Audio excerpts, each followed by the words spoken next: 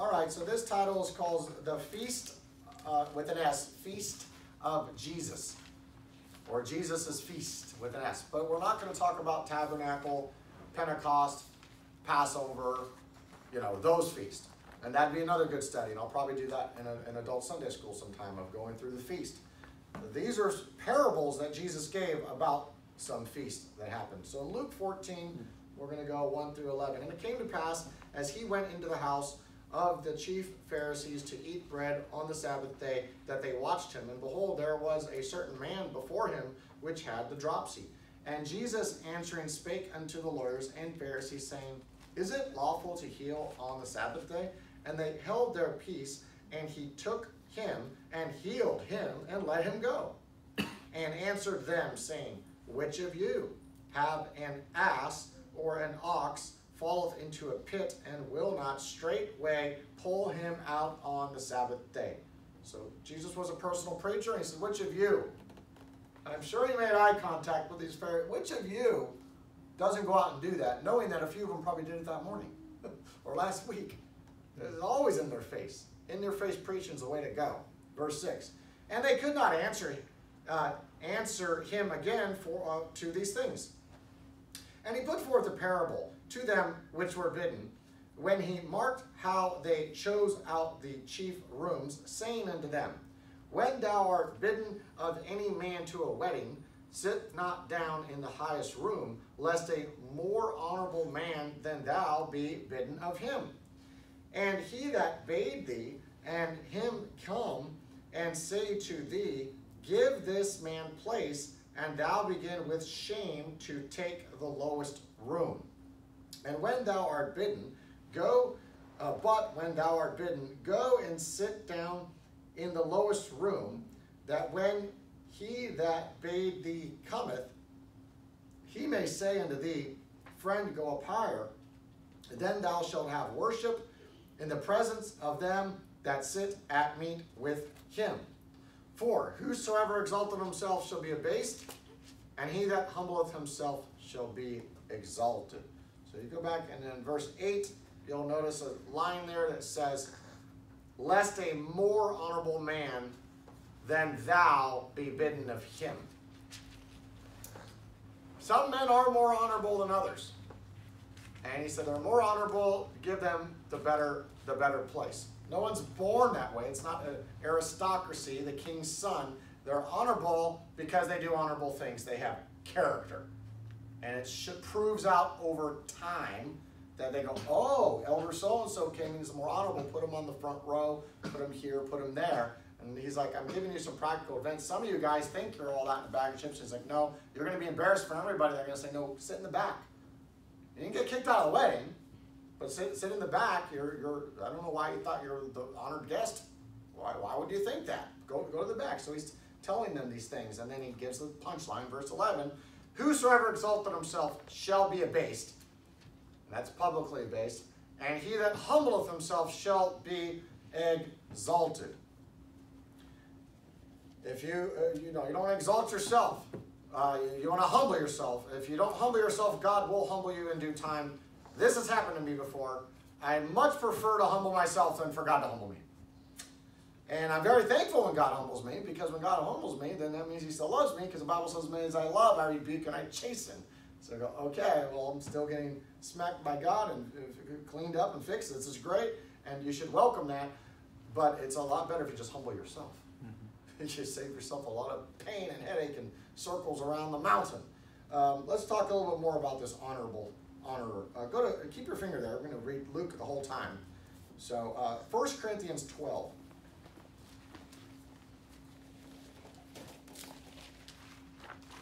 1 Corinthians 12:17.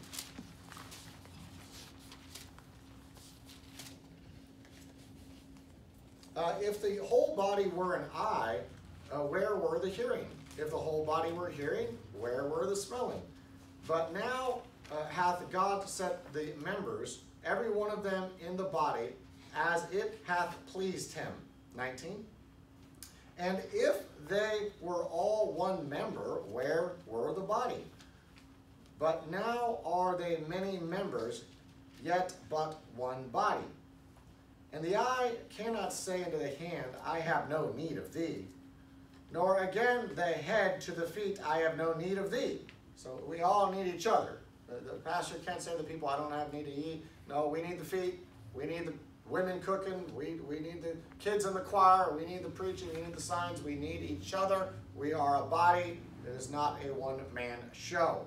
22. Nay, much more those members of the body which seem to be more feeble are necessary. So they seem to be more feeble. They're the more necessary ones. Yeah, let that sink in. And those members of the body which we think to be less honorable. There's that word honor. We think that they're less honorable. All they do is, clean the church afterwards, or do the dishes, or this or that, or hold the sign, or hold the camera. We think less honorable. Upon these we bestow more abundant honor, and our comely parts have more abundant comeliness, for our comely parts have no need. Your comely parts have no need. So he's like, well, they don't need that. Pastor doesn't need a compliment. I know if I preach kind of an bad sermon, I don't think not a best sermon. I'll phrase it that way.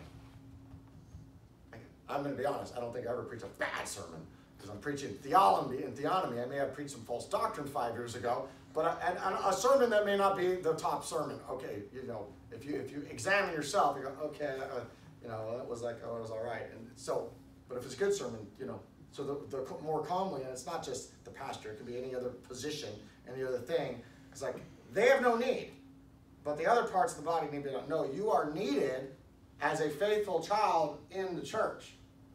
You are needed as a faithful woman in the church. You are needed as a faithful man in the bigger picture in the church. Every part of the body. 24. For our comely parts have no need, but God hath tempered the body together, having given more abundant honor to that part which lacketh. Sounds to me like some people have more abundant honor. You may not see it in earth. In fact, you probably won't see it in earth. I'll bet you'll see it in heaven. You'll see it in heaven. I think you'll see some of it. You'll see snippets on earth. You'll see parts of that, and everything. And so, it says more abundant honor right there in your Bible. 25. That there should be no schism in the body, but that the members should have the same care one for another. And whether one member suffer, all the members suffer with it. Or one member be honored, all the members rejoice with it. Now ye are the body of Christ, and members in particular. Okay, so go back to Luke 14. So there is different levels of honor. And like I said, the guy wasn't kicked out of the wedding. He just was publicly put to the back of the room. That would just, be like some new guy visit the church, and then he just tries to sit where my wife sits, right there. The seat of honor next to the pastor, right there. And it's like, hey, what are you doing? James, put a chair back there by the water fountain for Brother West, please. Put him back there. Yes, thank you. Okay? I was like, well, what is going on? Like, why would you possibly think that? I'm street preached 3 months. Okay, all right, that's great. Go to the back there and see if you can listen for 3 months. Let's see that. All right, moving on. 12 to 14.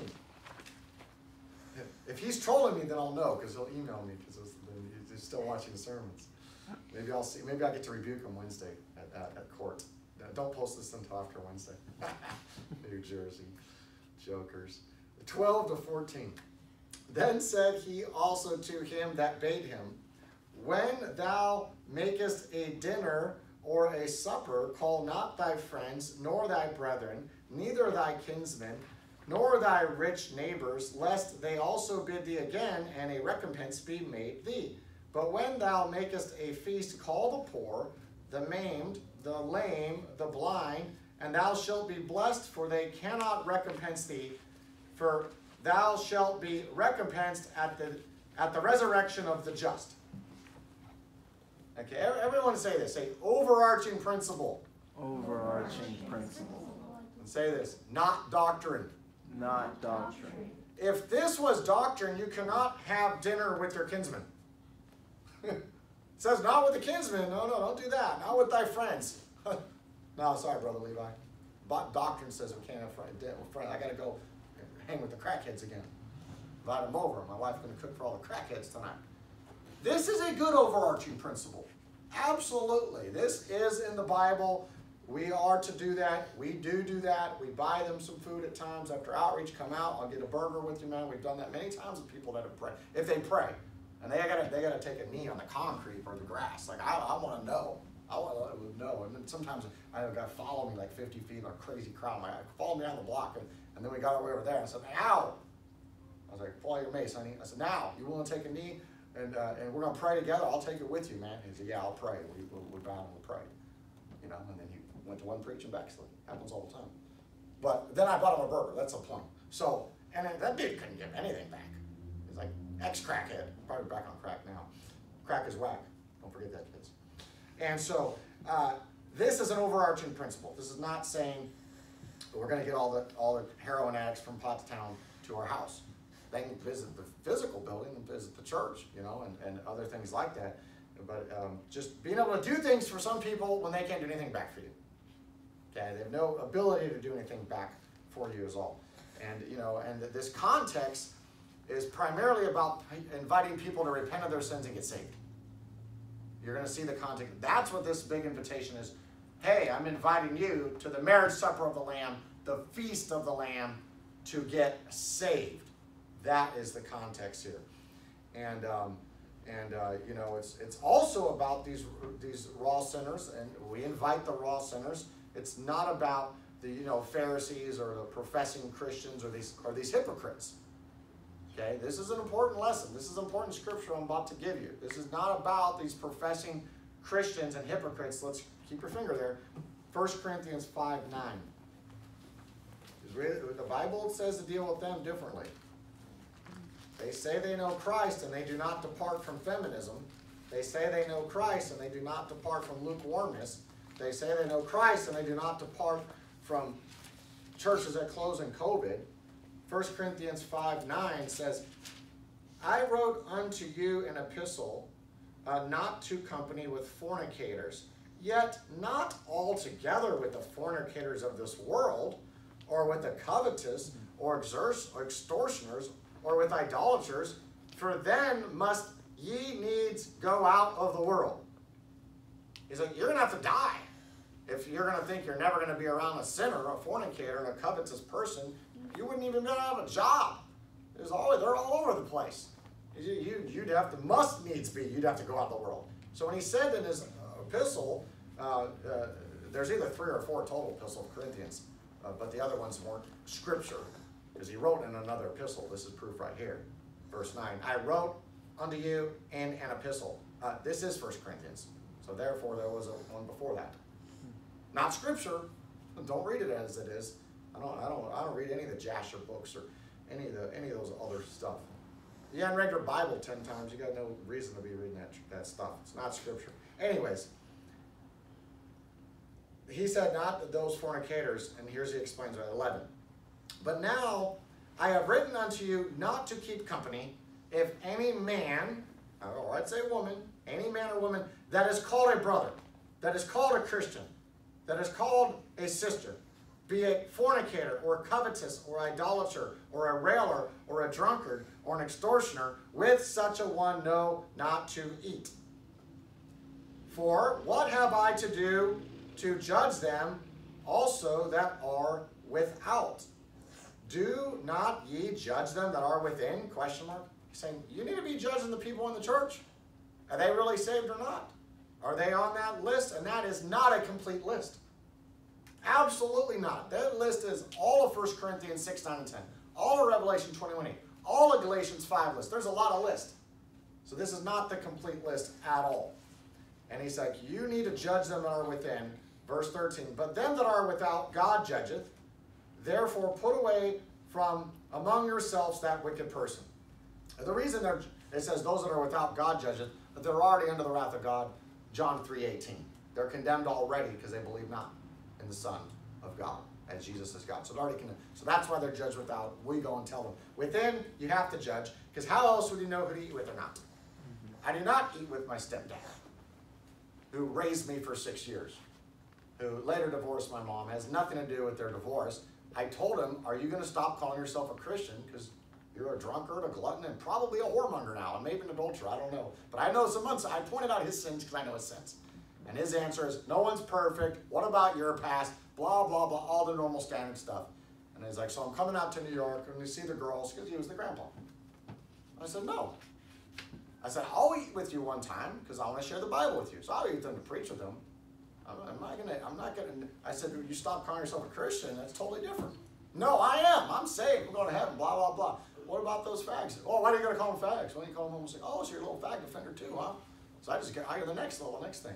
And finally, he called me Pastor Satan, you know? And so these things escalate if they don't get saved. And this is a clear scripture of what you should be doing with people that are calling themselves a brother or a sister. Back to Luke.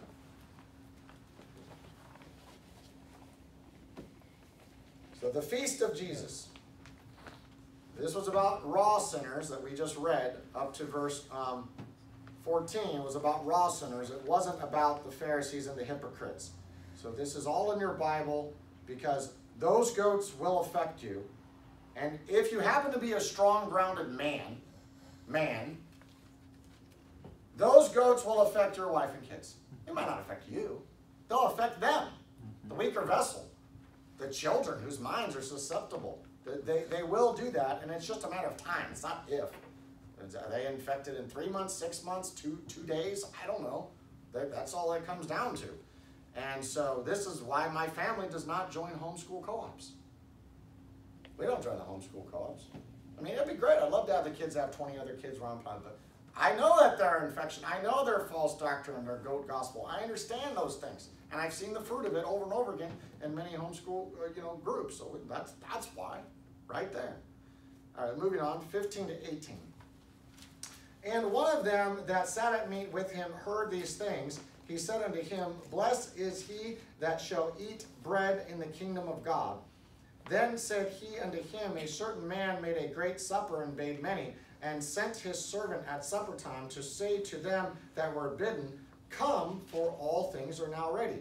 And they all with one consent began to make excuse. The first said unto him, I have bought a piece of ground. I bought 6 acres. I got this piece of ground now. And I must needs go and see it. I pray thee have me excused. Or I'm broke, so I can't ever go preach. Or I can't go preach because I've got to do this or do that. No, we'll just be poorer and preach. I preach with money, and I preach when I'm poor, and I preach when I'm middle class, and I preach when I'm flat broke, and I preach when I have money in the bank. I got to preach. I'm a preacher. But this guy's making excuses. Jesus didn't chase him. He let him make an excuse. You're going to see how Jesus handled all this. So we're going to read the whole chapter today. 19. And another said, I have bought 5 yoke of oxen, and I must prove them. I pray thee have me excused. And yes, you do need to prove some oxen. Is this horse going to buck my daughter off and kill her? Break her neck? Or we're going to prove this thing. We got to prove some things. I get that. But not at the expense of your soul or doing the Lord's will. Not at that expense. I will not work Sundays. Not a chance. Break God's law blatantly, presumptuously. No way. 20, and another said, I have married a wife, and therefore I cannot come. That's one of 2 reasons. But it still falls on the man, either way. Is the one, the woman's guilt trip, you're going to be arrested, like Pastor Aiden, you're going to get, be killed, you're going to have this. Her fear transfers onto him. He's kind of manly. And then he folds because really she wears the pants. Or he just folds right off the bat because he's just like, hey, I married a wife, I can't come. It's got nothing to do with her. She'd have been like, go ahead, go serve the Lord, whatever. Never even brings it up. It's like, I can't. So it's one of those 2 things. Either way, it falls on him. 20. So that servant came and shewed his lord these things. Then the master of the house, being angry, and you can underline that if you want. Mad! Mad as heaven. Not mad as hell. Hell's not mad. Hell has no feelings. Mad as heaven. He's angry. He said unto his servant, Go out quickly into the streets and lanes of the city, and bring in hither the poor, and the maimed, and the halt, and the blind. And the servant said, Lord, it is done as thou hast commanded, and yet there is room. There's a lot of room in heaven. Technically, heaven could hold all 8 billion people. All 80 billion if there's that, if the Lord tarries, but most don't want to get saved. They like their sin. They like being their own autonomous, wannabe autonomous person with their own law system. That's why their every knee will bow later, to prove that their law system bows to God's law system. That he is the superior one, no matter what they had and autonomous they thought they had. And they're going to be in hell forever. 23, and the Lord said unto the servant, go out into the highways and hedges and compel them to come in, that my house may be filled. This is about heaven. Compel them. Knowing therefore the terror of the Lord, we persuade men. If they're still standing around, I'm still preaching them. I'm going to try to persuade them until 4:30 in the afternoon when it's time to go eat some dinner. If I've been there since 12 to 4:30, 4.5 hours persuade. I'll chase them. They can walk off anytime they want. I'm going to try to persuade those ones that are there in front of me. And if they're reprobate, I just try to persuade them to kill themselves because they're useless. And that's not mean. That's very gracious and merciful to the children that would have been molested by them later. And so, you know, we talked about that last week. How far am I reading now? I'm reading the whole chapter, but where am I stopping there? 24. Oh, 24. For I say unto you that none of those men which were bidden shall taste of my supper. None of those men, none of those women are going to go to heaven. None of them that were bidden won't come.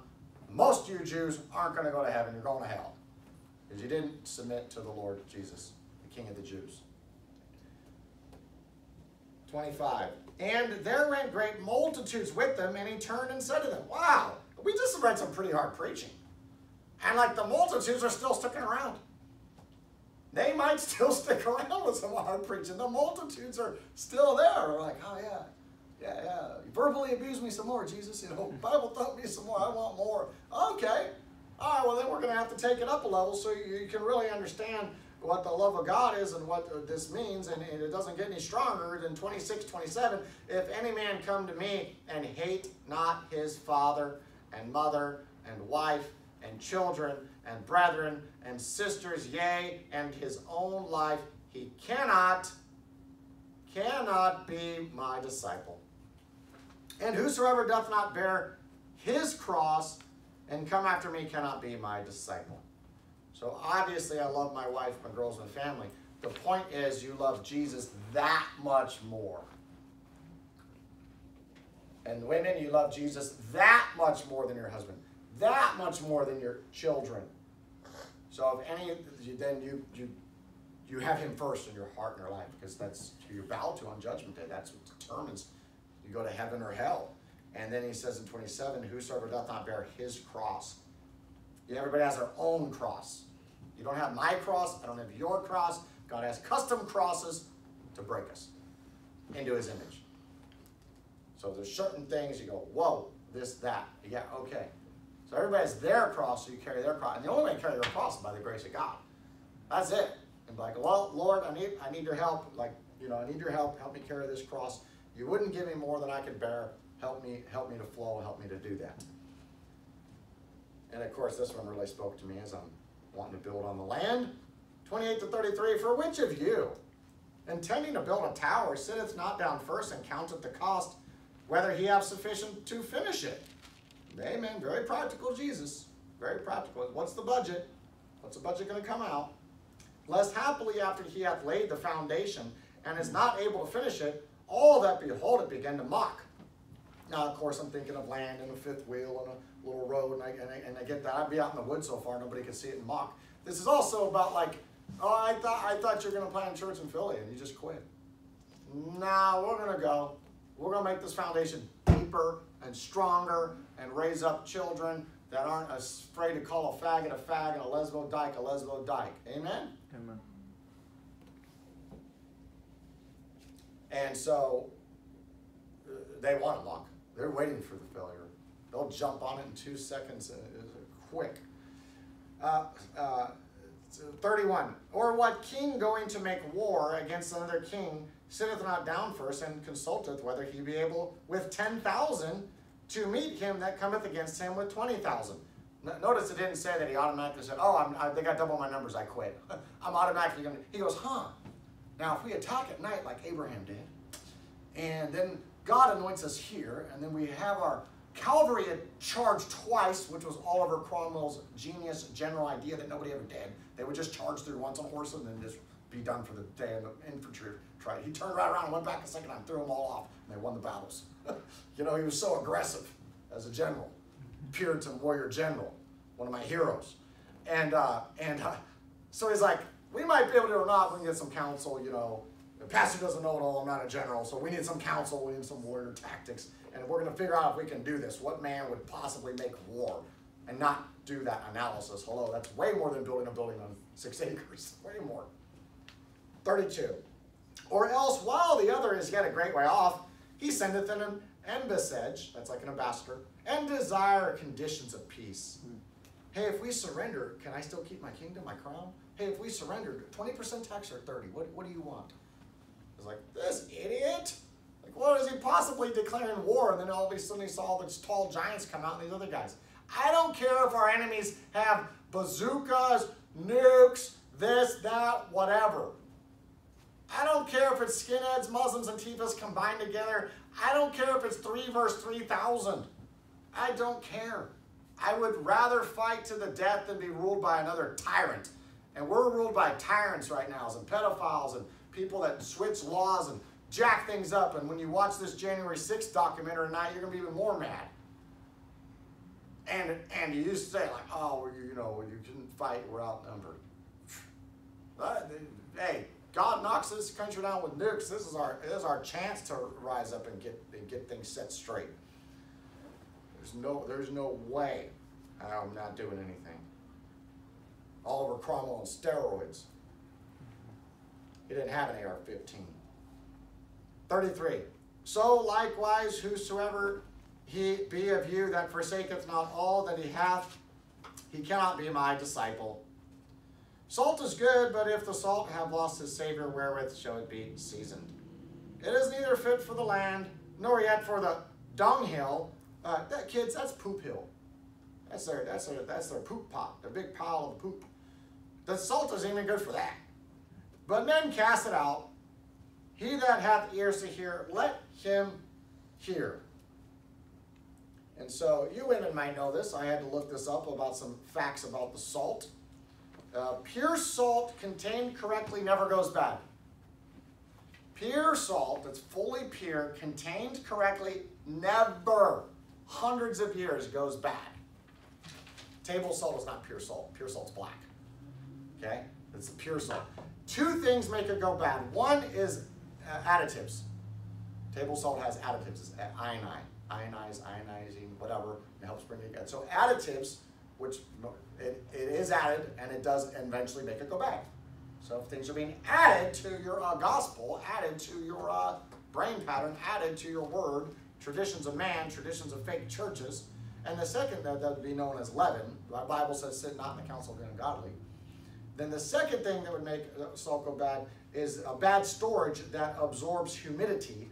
The humidity will eventually evaporate all the salt and leave behind it a substance that looks exactly like salt, but doesn't taste like salt at all. But it looks exactly like it because it's in a bad storage, a bad environment. And so Jesus' listeners knew this about salt. And they had piles of salt that they would throw down on the pathway that would go up to the temple, the sacrifice. And that's all it was good for, was to be trodden underfoot of men. That's all it was good for, like they salt the road in the wintertime. Okay? But it's not good for the ground, like my pathway. I thought of a road I'm going to build in the wilderness there. And it's like, no, it's not fit for the land. It's neither fit for the land, nor yet for the dunghill. For this, no, it's just for the spot that's already, got down. And so bad additives, bad storage messes it up. And in one case, the bad storage, it makes it look exactly like salt still, until you actually taste it. And then you would know. And so this clearly teaches against once saved, always saved. Because, the Bible says have salt in yourself.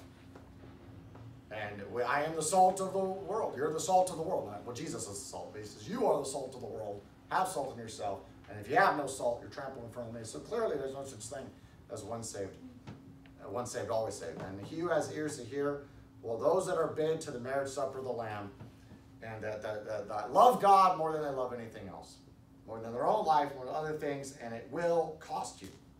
And it will cost you. And it is worth it. One last note here on salt before wrapping up. Oh no, I have one more feast to cover. There is a taste disorder, well, you get spiritual, like false teaching and having itching ears to itch your ears or what you feed upon. There is an actual taste disorder, and it made me think of when my wife got COVID and her taste buds are messed up. But there's another taste disorder that causes the loss of the ability to taste food properly, and it also causes their taste buds to receive very high saltiness flavor when there isn't salt in there.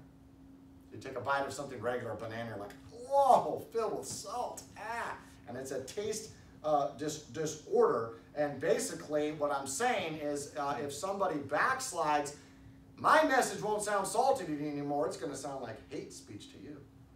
It's going to sound like some control Pharisee whatever to you, because your taste buds are messed up on what you've been feeding on. And when the salt of the word comes and this is going down, then you're like, no, you can't taste right. You can't hear right.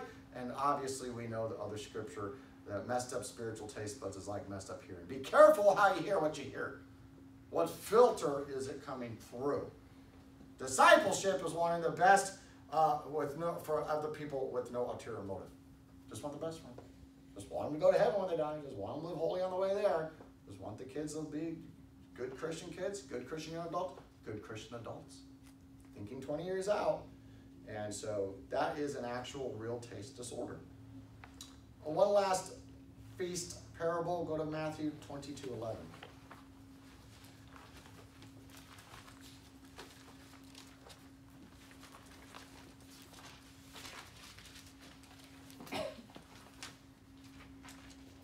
Matthew 22:11-15. And you know, the Lord just cooked me. Yeah, obviously I've had some bad sermons. I take that back. The ones with with some of the false doctrine, the first couple years of pastoring, God's probably like, I hate that sermon. So clearly I've had a few bad ones. Matthew 22:11. Thank you, Jesus. And when the king came to see the guest, he saw there was a man which had not on a wedding garment. And he saith unto him, Friend, how camest thou in hither, not having a wedding garment? And he was speechless. The Bible says their mouths will be shut. We talk about every knee will bow, every tongue confess. Their mouth will be shut. They will have no excuse or argument. They will look, see a holy God enthroned, and they will go, I am guilty, guilty, guilty. You are Lord. Besides you are Lord, their mouth will be shut. This guy was speechless. He thought he had on the right clothes. He thought he had the garment of Christ. He thought he was invited to the wedding. And look what God does to this fool. 13. Then said the king to the servants, Bind him hand and foot, and take him away, and cast him into outer darkness. There shall be weeping and gnashing of teeth, for many are called, but few are chosen. Oh, he called those Jews to get saved, and they didn't answer it, and so most of the Jews went to hell. And they knew that was talking about them, because look at 15. Then went the Pharisees and took counsel how they might entangle him in his talk. He knew the guys weren't stupid. They knew Jesus was talking about them. We must be clothed in God's righteousness. And if we are clothed in his righteousness, we will walk in his footsteps. And if you stumble, you must repent quickly and get new, pure garments from God.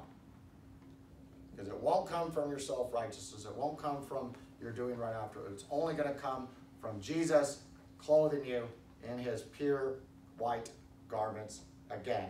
And then you would say, I don't want to make this dirty again. Revelation 19:5.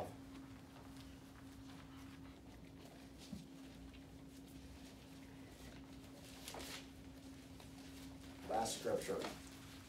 Let's read about this marriage supper of the Lamb. Let's read about heaven a little bit. They just got done singing a great song about God's righteous judgments, killing bad guys and avenging his servants. And in verse 5, and a voice came out of the throne, didn't say 3 thrones, not 2 thrones, 1 throne, saying, praise our God, all ye his servants, and ye that fear him, both small and great. And I heard, as it were, the voice of a great multitude, and as the voice of many waters, and as the voice of mighty thunderings, saying, Hallelujah, for the Lord God omnipotent reigneth. Let us be glad and rejoice, and give honor to him. For the marriage of the Lamb is come, and his wife hath made herself ready. That's walking on that straight and narrow. Remember, Jesus is the door. His blood gets you into heaven. You walk on the straight and narrow. The man proposes to the woman. Levi, James, y'all propose to your wife? Okay, y'all propose. Okay, so the initiation came from the man.